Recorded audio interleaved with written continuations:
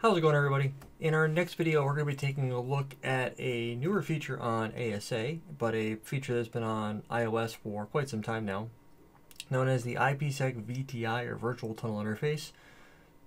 The cool thing about this is it allows ASA to finally tunnel traffic.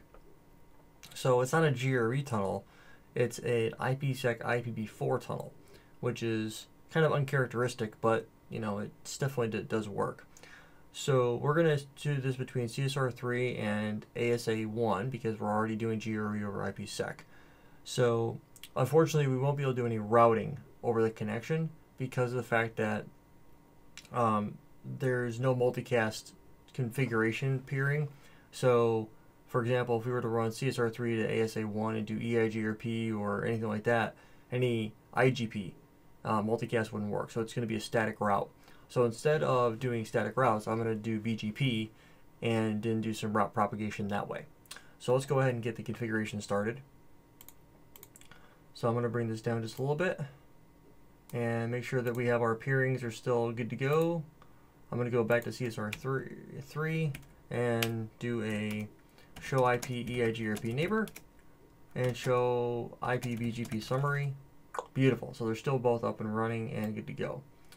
So what I'm going to do now is on CSR3, I'm going to go to global config, and we have to do the IKEv2 setup like we just did, like we did with the first iteration with the crypto map, except for this time we're going to be tying it to the VTI tunnel.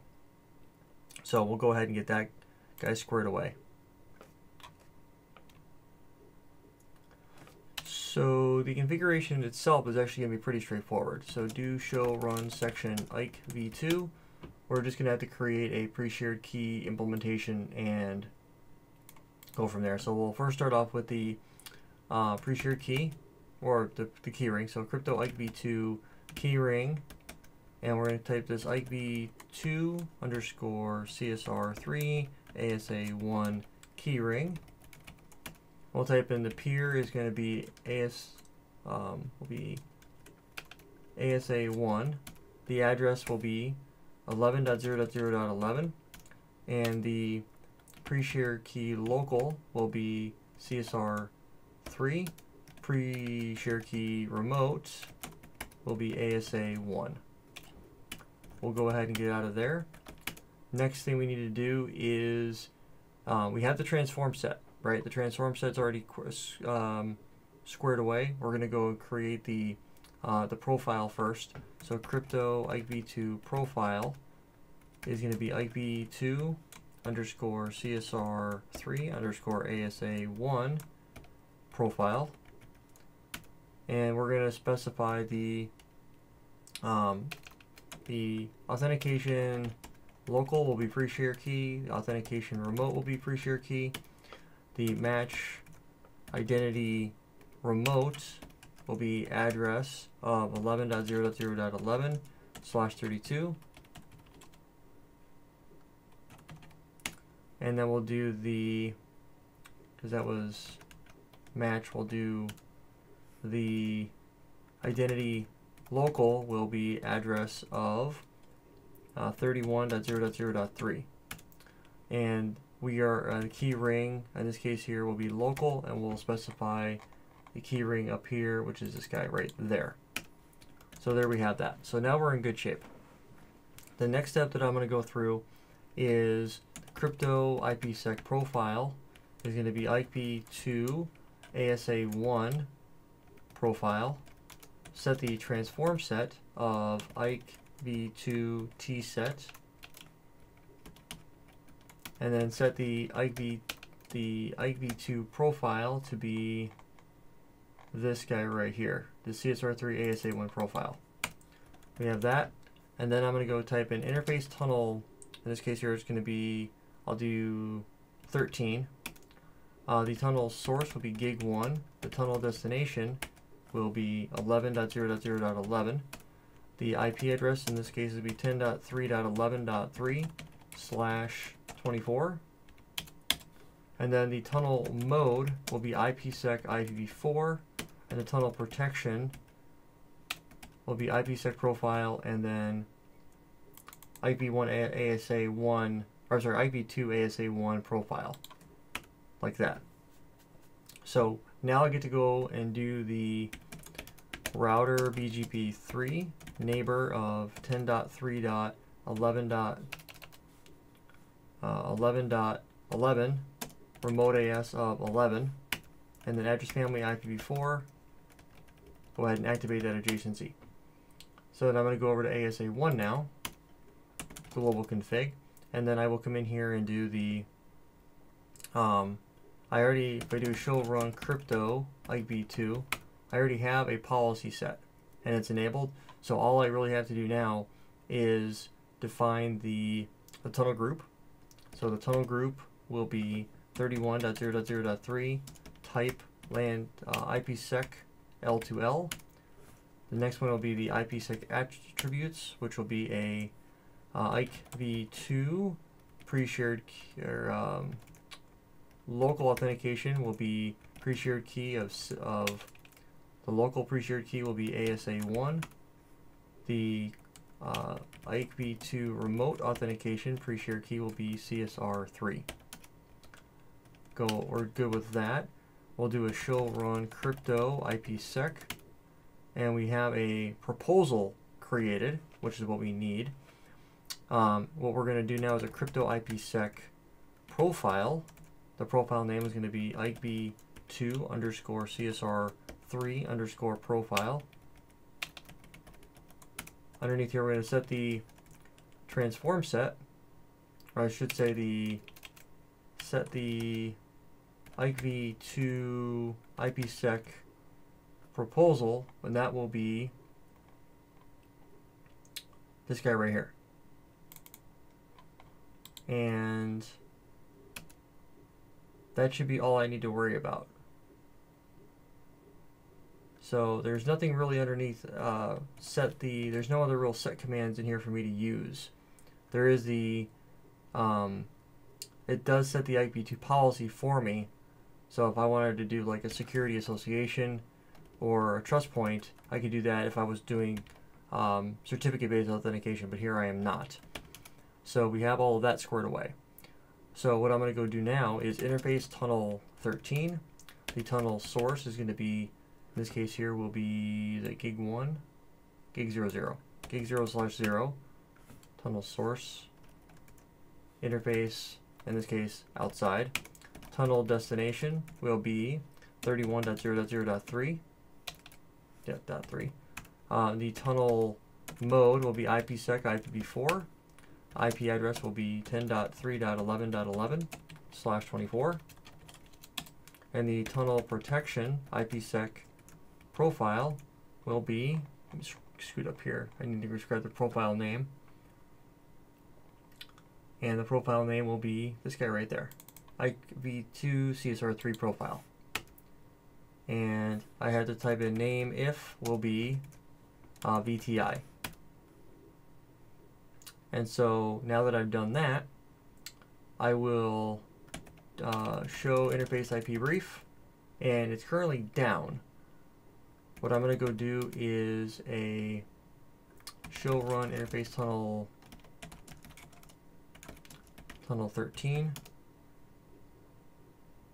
Interface tunnel 13, tunnel protection IPsec profile, and let's try that.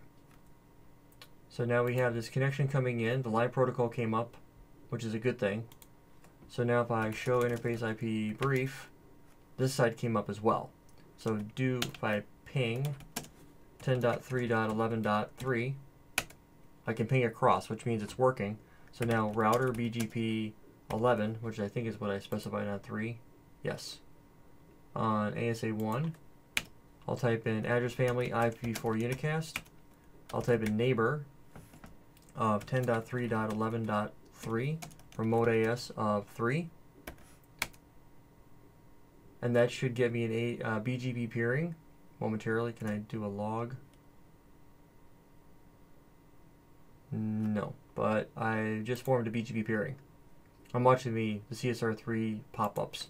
So what I'm going to do now is I'm going to go ahead and redistribute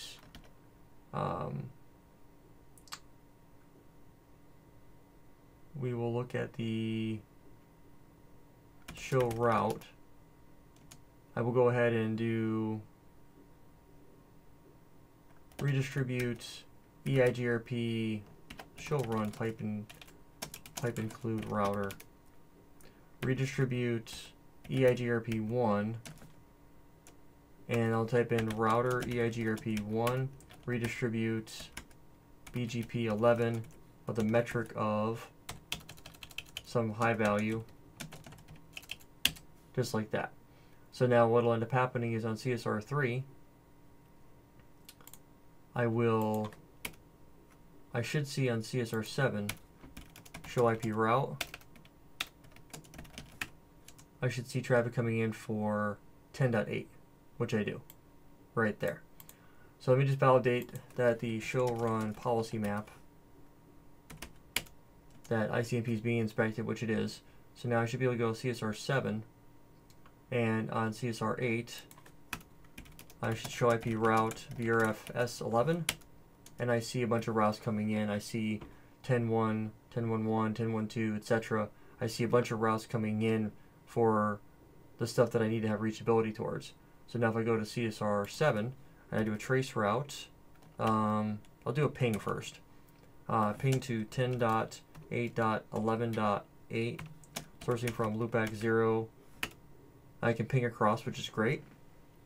Now if I did a trace route to that same destination, and I do it numerically, I believe it's going to fail. It'll hit 8. Oh, it did. It jumped right across. So I went to 3, then it jumped across to 8. But you'll notice that in the configuration, you notice how the ASA is transparent. It doesn't actually show up. That's because the ASA by default does not decrement the TTL from the trace route. So in case you didn't know that, whenever you send a trace route out, the traffic goes out, and for every layer 3 hop that you pass through, the TTL is decremented by 1, right? What will end up happening is the trace route will actually go and send an IP unreachable back, ICMP unreachable message, and that unreachable is how the hops in a trace route are calculated, and the millisecond timers and all that type of stuff. So by default, the ASA does not participate in that. So if I was to get out of here and do a show run policy map, go all the way down here, you can see that there's nothing here.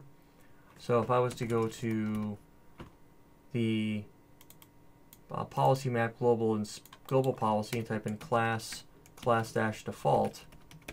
underneath here, if I was to type in here to set the connection to decrement TTL right here, and that, what will end up happening now, if I go back to 7 and try to retrace, okay, this time it's not working. So what should happen is, oh, there it goes. The ASA should now show up in the trace route. It's still there's still not quite 100% there, but that's basically how you would go about doing that. So normally you would not do that. You want the ASA not to be visible at all, but in this case here it worked out. Let me try that one more time, see if it's get a different experience. Yeah, it's not going to show up at all. That's okay though. I'm not terribly worried about that. The point being is that we have connectivity through the device, which is what we wanted to have. So that's what I wanted you guys to see. That is a VTI tunnel. So let's actually go onto CSR3 and take a look at how this works. So let's do a show crypto IKEv2 SA. We have our connection up, but if we look at the show crypto IPsec SA peer to 11.0.0.11 and we look at the details, you'll notice that when we look at this, if we were to look at, for example, let's do, I want the pipe include peer, pipe include PKTS, pipe include ident.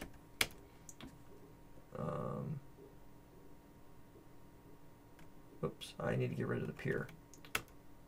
One thing that I want you to pay attention to is you can very easily tell which ones are Gre tunnels and which ones are not. So the way I want you to be able to interpret this is when I'm looking at the connection to CSR6, this is a Gre tunnel. We can tell that because in this little section right here, we have protocol 47. And this one here, we have protocol 47. If you keep wondering why I keep popping in, I have to use the Alt key to come and go. And you have to press Alt in order to get this to work. So, and you'll notice that right here, that there is, in this little section right here, there is no 0. Specifically, that right there. There is no 47. So it's raw IP encapsulation. But it's routed raw IP encapsulation, which makes it actually easier to work with. Now, in this case here, because I have an IPsec IPv4 connection, if I wanted to do, this wouldn't be supported on ASA anyway, but on a router, if I wanted to do site-to-site connectivity like a DMVPN phase 3, this would not work. You have to be using Gre. But I wanted to demo that at least a little bit to show you what that would look like and get that working. Now, normally you wouldn't use BGP. You could use static routing as well. I chose to use BGP because I prefer dynamic routing. I can't really stand static routing. To me, it's a waste of time in most environments unless it makes sense. But in a very large environment, that's what you're going to see. So you might as well get comfortable with using routing protocols. I'm comfortable with them, obviously. So with that being said, thanks so much for stopping by and hanging out with me in this video, and we'll catch you guys in the next one.